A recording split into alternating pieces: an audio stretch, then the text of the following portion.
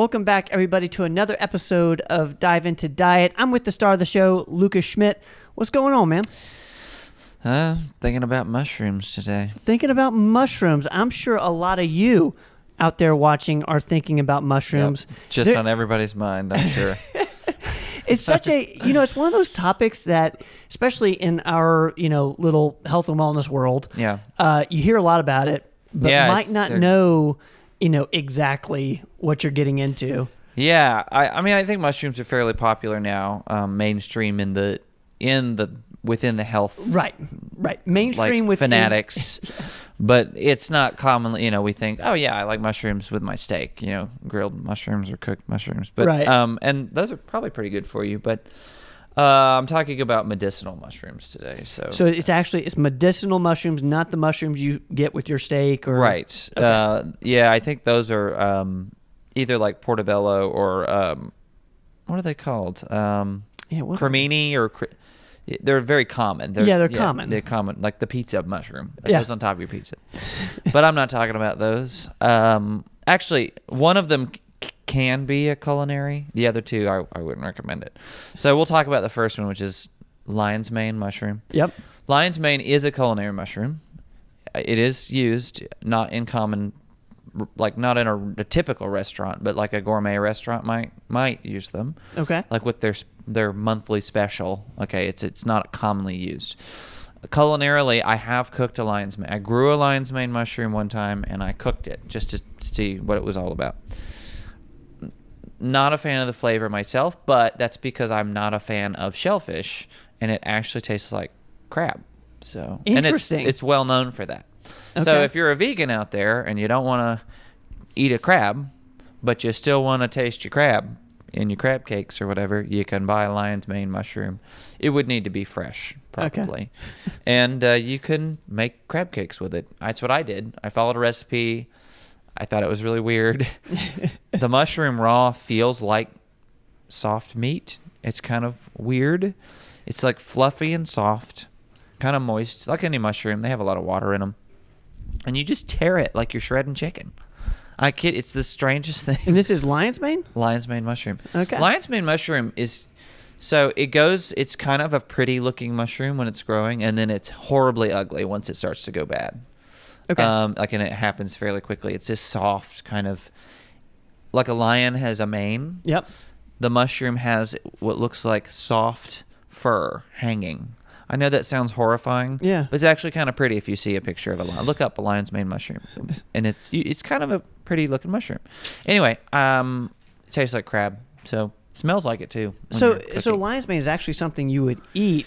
Because I'm thinking it's a supplement. You can. It's most commonly a supplement. Okay. So the taste is kind of weird because if I would imagine if I've never eaten crab. I let someone else taste it. And they said, oh, yeah, it tastes like crab. And that's what it's sort of reported online and in any article you read to taste like. So, okay. But the purpose of taking it medicinally, though, is it's usually taken in powder form or in a capsule, is mostly cognitive improvement. So your brain health. Okay. There is one, I wrote it down to make sure, there was a double-blind clinical trial of lion's mane. I'm a fan of that stuff, double-blind. It's like gold standard research stuff. Probably a small scale, though, so I'd like there to be more. And the participants were asked to consume, you have a control group which isn't taking it, maybe taking a placebo, and then you have a group that is taking it. And I don't believe they were aware of what they were taking to sort of nullify the placebo effect that might happen. So they knew they were being studied, but they may not have known why or what. Okay. At the end of a 16-week period, they started and they took, it's a series of tests for cognitive function. It's called the Hasegawa Dementia Scale. It's a rating scale. Okay. And they take some tests for cognitive function. After 16 weeks on lion's mane, the group that was taking it showed some improvement in their cognitive abilities, which I think is pretty cool.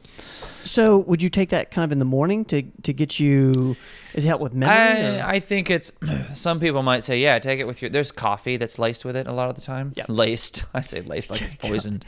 It's mixed in there. But I think with like most medicinal things, it's got to build up in your system. Okay. So you might see I've seen some reports of like instantaneous improvement. Like, yeah, I take a hit of lion's mane in the morning and I feel great. I think that might be placebo. I don't know. I'm not sure. I usually say safer side is just to assume you can expect results after being on it for a month or two. So it needs to build up in the system. So that's sort of lion's mane. Now, they are studying it as an anti-dementia supplement, but that's not saying you can cure your dementia right now with lion's mane.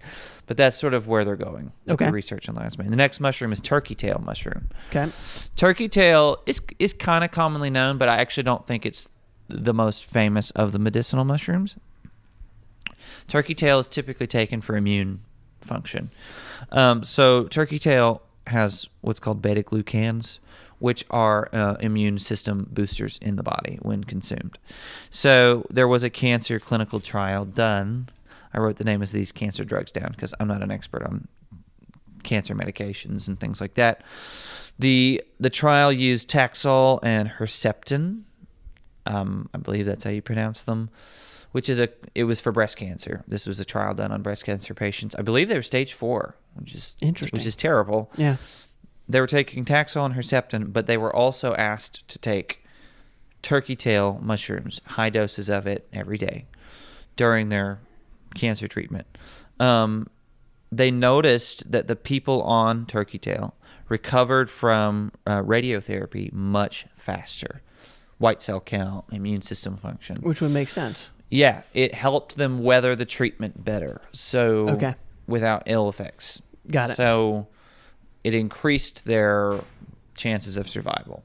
So, which is really cool. And this is not a like patented substance. I mean, you harvest turkey tail mushrooms, they probably dry them, some have them, grind them up, put them in a pill. So would turkey tail be something you take on a regular basis? You can, yeah, to help your immune system. Yeah. That's really interesting. That's the of the three, that's the one I had not heard of. Yeah, and it's surprising. You have clinical research that it was just not common for health fads. It's just not common. That's why I kind of roll my eyes at a lot of them.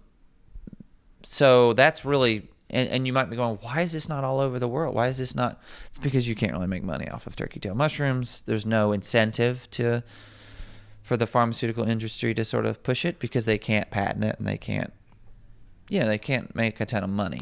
So is it like a supplement as well, and very similar to lion's mane? Oh yeah, it's the same. Yeah, you could. Is there a brand you like? Out of curiosity. Not necessarily. I look for things. What I look for in a turkey tail or any mushroom is what is in the pill. Are there a lot of fillers? I prefer not actually buy them in powder form because it's cheaper. Okay. You buy them in bulk. Now you got to mix it in something. It's not going to taste. It tastes very earthy. And I don't mean earthy in a good way by itself. There's some brands out there that say it's a coffee substitute. It's like mixtures of mushroom powders. It's called like mud coffee. Yeah. It does not taste like coffee. It's a lie. It is not a coffee substitute. It's something to drink in the place of coffee that in no way, shape, or form resembles or tastes like coffee. So I mix it in my coffee so I don't have to taste it. Okay. Because coffee's strong. So the next one is Reishi. That's a common one. I've heard of Reishi. And lion's mane are really common. The other one's chaga. We're not talking about it today, but I think those are the three like buzz mushrooms. Reishi is also sort of an antioxidant, sort of like an immune, like turkey tail, but they've done some small case studies with Reishi, like good quality case studies with people, not in vitro and not in a mouse. Okay.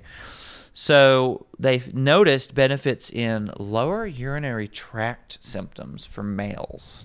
So issues where they're having to pee too often. Yeah. And they had mild anti-diabetic effects. Interesting. So we're thinking metabolism maybe. And this is reishi. Reishi mushroom, yeah. I think reishi is also associated, I didn't bring it up today. Well, I'm bringing it up now, but I didn't in my notes. Associated with like mood improvement.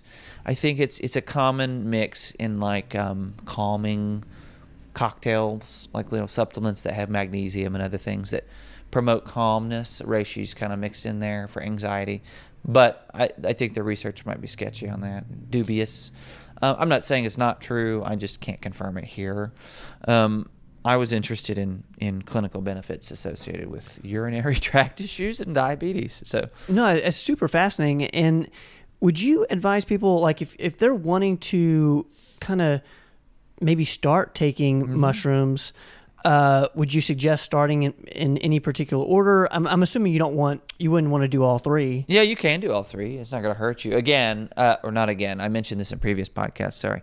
That's why I said again. But any plant compound, you taking massive doses of it, you can have some gas or some digestive irritation.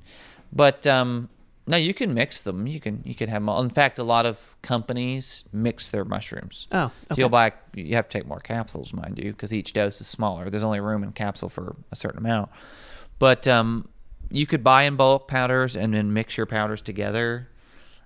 I prefer to know how much of each I'm taking, so I'm gonna mix it all into my coffee, things like that. Got it. But you can take them all. So you're putting it in your coffee when I take them, yeah. Okay.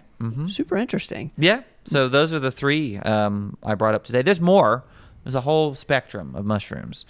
There's a really rare mushroom I'd like to talk about in another podcast called agarikon, but we won't go into the details today. You'll have to stay tuned. You'll have to stay tuned, but hopefully we piqued your interest into mushrooms. If you're just starting down that journey, what we'll do is we'll probably do another more in-depth episode on some individual mushrooms, but those three, definitely check those out.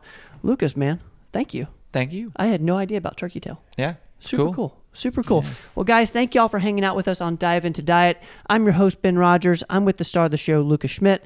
Thank y'all for being here. We'll see y'all next time. Don't go away.